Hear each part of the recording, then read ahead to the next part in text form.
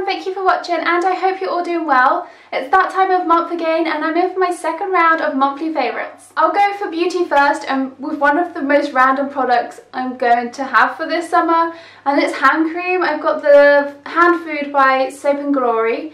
It's a hydrating hand cream with shea butter, macadamia oil and marshmallow. Ooh. I've been loving this purely because my hands have been really dry and I don't know why. And I put it and I don't know it.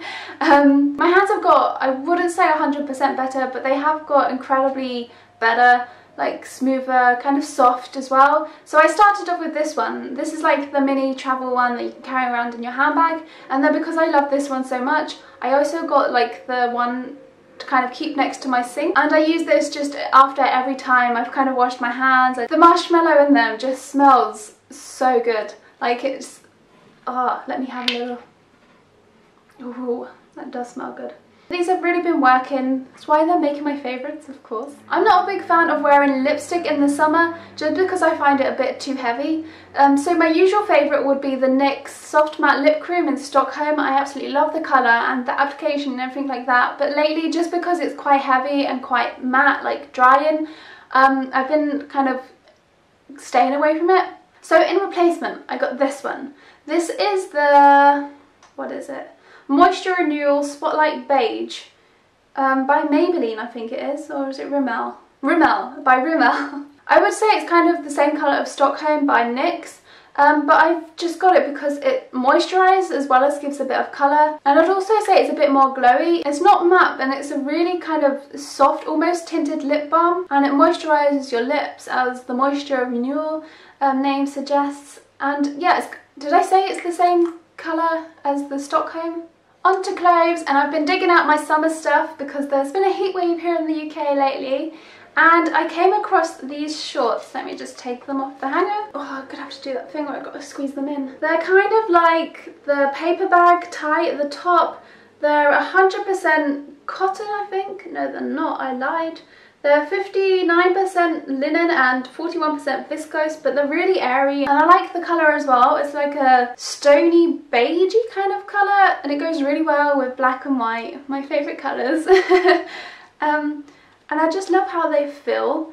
I actually got these when I was living in Maastricht for like €2 because they were broke at the hem, but luckily I know how to sew, and I sewed them back up, and they're just like, you'd never know. And they just look super cute with like cami tops, kind of flowy white tops, black tops, all kinds of tops. They're very versatile was what I'm trying to say. Another clothing favourite is this jumper from Brandy Melville. Now I know what you're thinking, a jumper in summer, just after you said there was a heat wave. But during the night times and kind of like the evenings, the temperature does tend to drop quite a bit. So I just picked up this kind of, it's cropped kind of Brandy Melville jumper? Tracksuit thing, and it goes well with like most of my summer shorts because quite a lot of my summer shorts are high-waisted anyway, so wearing this on top, it just adds like a little bit of extra warmth in the evenings. Sorry, I'm getting a bit uncomfortable. So it does add like a little bit of extra warmth during the evenings and things like that, and because it's cropped, it's quite easy to carry around as well. I mean, it's not like a whole jumper. But I've been wearing this like with my family, and one of my cousins who's about 5 years old, she's 4 or 5, she always says to me, "Holly, your jumper's too small for you." And it's just so cute. I'm sorry about the light as well. I use natural light to film, and it's kind of one of those sunny but cloudy days, so if the light keeps on going from a bit brighter to a bit darker, I do apologise. And another kind of what the hell it's summer piece is this jean jacket. It is quite thick because it is proper jean, but again I use this for like the evenings when the temperature drops, or just colder days because, surprise surprise, it's not always hot in the UK. It rains quite a bit and is quite like overcast quite a lot of the time. So this is just throw on top. It's really casual, like really easy to work with. Jean kind of goes with anything, and it's an oversized jean jacket, so it gives off that kind of 90s vibe. So that's it for clothes, and onto food. If you've been watching for me a while, you may or may not know that I'm in love with food. I love eating it and I love making it. But I also suffer from a dairy intolerance. So like things like Nutella and all the tasty chocolate stuff I've had to stay away from for quite some time until I found these. These have just brightened up my whole life. So this is the Choc Shot by Sweet Freedom. I've got this one in chocolate and coconut and this one in just chocolate. My friend, who I cannot thank enough, introduced me to these, and ever since then my life has changed for the better. So Choc Shot, they advertise them as kind of like a hot chocolate kind of squeezy thing. But on the back they also say you can drizzle it over ice cream, porridge, fruits, milkshakes and toast. And I love drizzling them over my smoothie bowls or porridge as well, or overnight oats as well.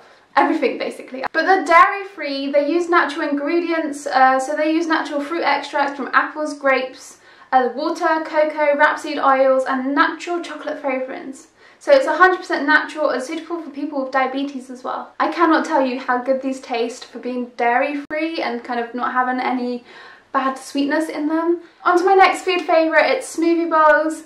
I just love smoothie bowls, like everything about them, the taste, how easy they are to make, how pretty they are, just everything. I wake up in the morning and they probably take me around 5 to 10 minutes to make. They're really simple. If you haven't seen my previous video on free smoothie bowls that I love to make, then go check it out. And I have a food Instagram that kind of revolves around smoothie bowls just because I'm so obsessed with them, and it's Ginger in the Kitchen. Go check it out, it's much appreciated. I post yummy smoothie bowls and sometimes other healthy foods that I have for lunch and things like that. I hope you enjoyed my monthly favourites. If you've got a monthly favourites video out, then I would love to check it out. Just leave the link commented down below, or comment down below saying that you've got a monthly favourites, and I will head on over to your channel and I will check it out, because I'm always looking to find out what people are loving.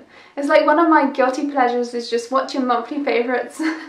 Even from like years ago, I'm just like, ooh, that looks good. But thank you for watching. I hope you liked this video. If you did, don't forget to hit the like button. And if you're new, please subscribe, it means a lot. I post videos weekly.